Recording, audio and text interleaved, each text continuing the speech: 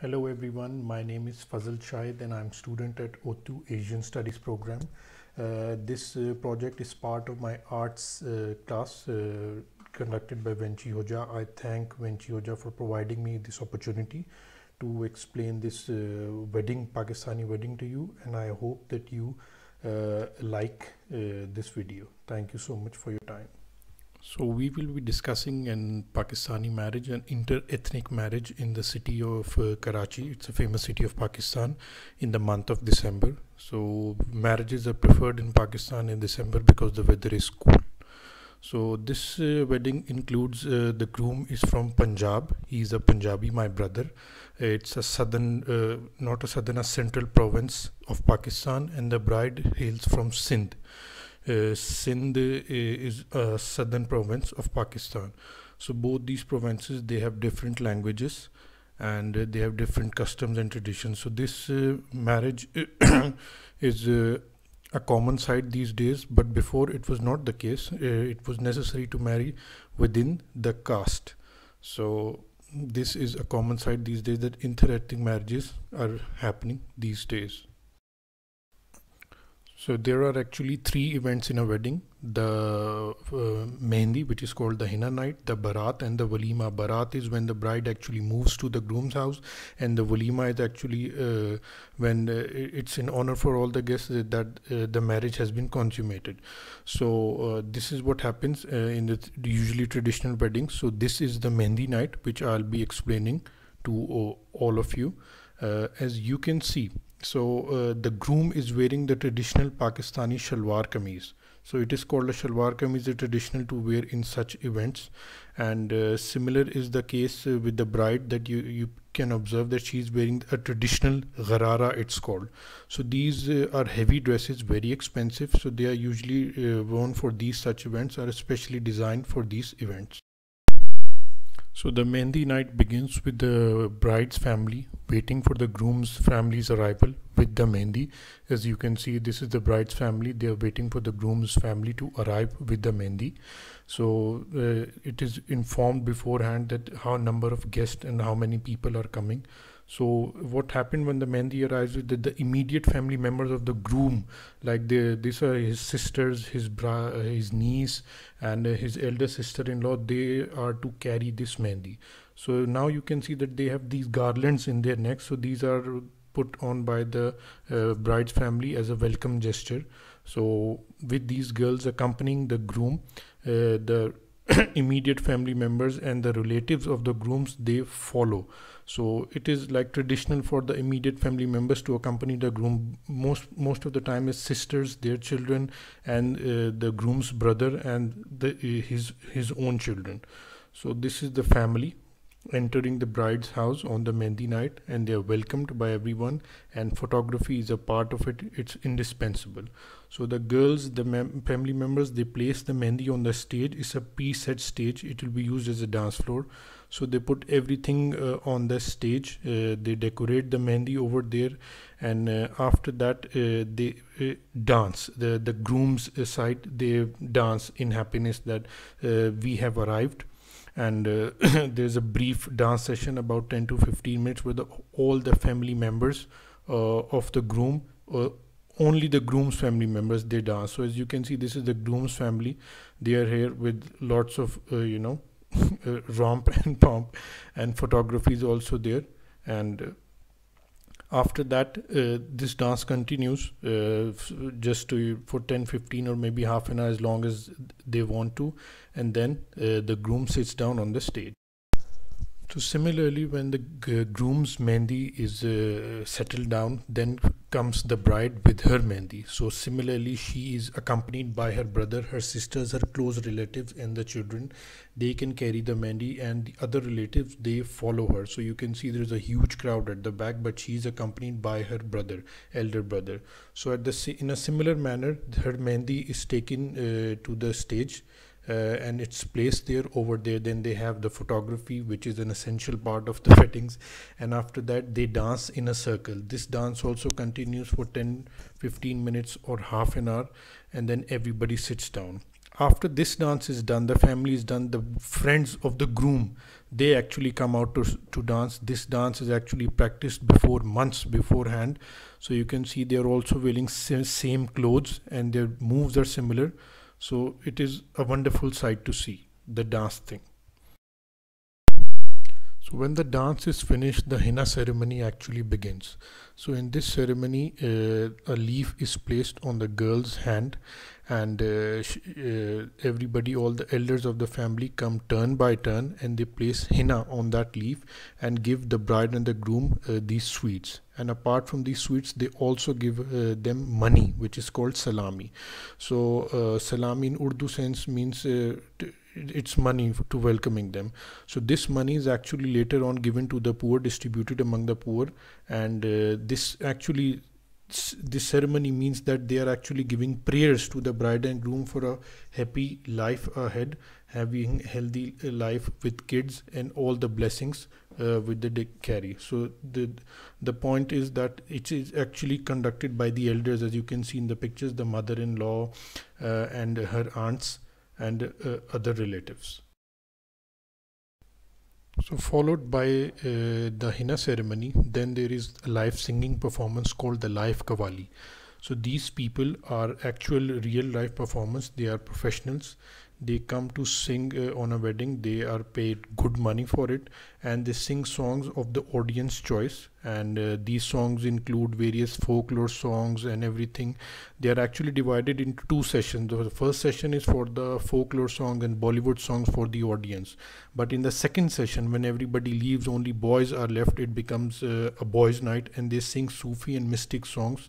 So their job is actually meant to charge up the crowd. As you can see, it is also traditional for the groom to come and throw money on the singer. This money is actually taken by the band of the singer, so he is throwing the money over there. And also when the groom and his friends are dancing, it is common for other seniors and elders to come throw at money on the groom. As you can see, one more thing, the groom is wearing a red band on his hand. It's called an imam zarban. So that means that it is actually to protect the groom from nazar. It's a traditional thing in the Sindh province.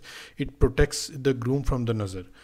And after that, the qawwal's job is to actually charge the crowd. As you can see, the crowd is sitting silently and calmly, and then this is happening. So the more the crowd is ecstatic, the more more opportunities for, you can say, the qawwal in the future events.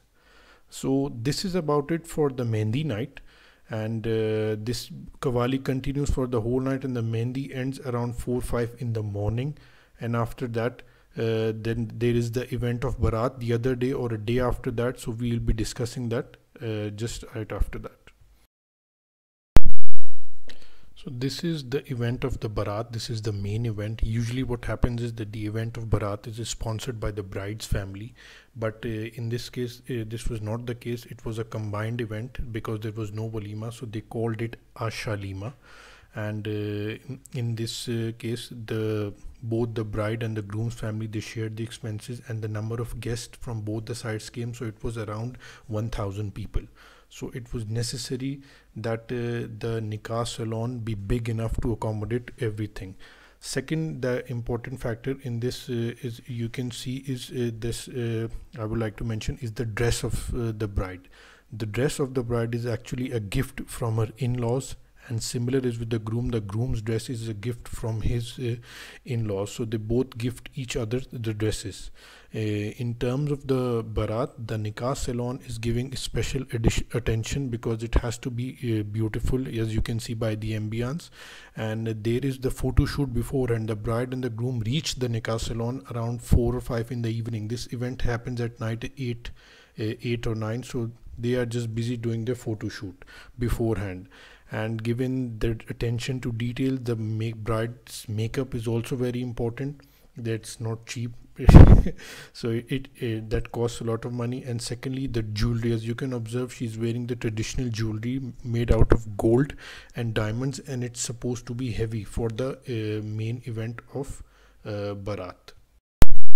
So after everyone is settled down and the photo shoot is done, then begins the forehead ceremony. In this, the bride starts with reciting the Quran He's reciting certain verses of the Quran. It's supposed to bring good luck and barakat to this event, and this would be followed then by the bride reciting the Quran, certain verses from the Quran, so that it brings, as I already mentioned, barakat to the event and their future life. As you can see, the ambience, the backstage, the stage is made very well with flowers and garlands. The close relatives and the seniors are accompanying this ceremony, and the sheet that the groom is wearing, it's called a lungi. It's called chadar in Urdu. In Sindhi, it's called a lungi. So it's also a traditional chadar, which the bride's family has put on the groom as a symbol of seniority and respect. So in this forehead ceremony, the groom and the bride, they actually touch their heads 7 times, and this is done by the seniors of the family. As you can see, one senior standing there, he will make them touch each other's forehead, and then he will give them money, which the salami as mentioned before, and then part off with giving prayers. So as you can see, this person is handing off the money to the bride's sister. She's sitting there and collecting there. The bride and the groom are accompanied by their nearest family members, both sisters in this case, and the seniors do this 7 times. The elder relatives of the family, they do this around 7 times, and after that this ceremony is over. So this is supposed to bring good luck, and it's a tradition, older tradition, and main aim, as already mentioned, is to bring good luck to the couple. So after the forehead ceremony begins the rice ceremony. This is a very interesting ceremony in which in the beginning the bride, she's holding how do you say, a hurma in her hand, and the groom, he has to open her hand with the one hand of his. So if he's able to do that, that means he will be dominant in the relationship, and if he's unable to open the bride's hand with one of his hand, that means the bride will be dominant in the relationship. Followed by this holding of the date or the hurma, then there is the rice ceremony, in which the rice is thrown 7 times into the groom's hand from the girl's forehead, and similarly 7 times from the groom's head into the groom's head into the bride's hand. So this is supposed to bring good luck. It can also be associated with Hindus, like they have also have 7 rounds around the fire. So it's supposed to bring good luck, and whatever the remaining rice and the dates are, they're given distributed among the poor. So this is the interesting aspect of this ceremony. So after the rice ceremony, then there is the drinking of milk ceremony. The milk is poured into a special glass. It's a specially crafted glass for this actual event, and it shows that sharing is caring. So first the bride drinks from the milk, and then it's the groom's turn to drink from the same glass and the same milk. So this actually shows that they should share and they should take care of each other, and it's a good thing, it's a blessing. And what happens to the remaining of the milk is, that is the interesting part, that milk is actually given to those people in their friends or relatives who are actually not married and who want to get married. So this actually, the belief is that it will help them getting married quickly. It will give them good proposals earlier. And then eventually it is concluded by the dupatta ceremony. In this ceremony, there is a mirror underneath, and both the bride and the groom, they look each other in the mirror, and there is a chadar on top of it, a dupatta. So the traditional logic is that before the marriages were arranged, and the bride and the groom used to see each other for the first time at this event on the mirror. But it's just, it has traditional significance, nothing or meaning attached to it, so it just adds color to the event. So that is about it. That was a traditional Pakistani wedding.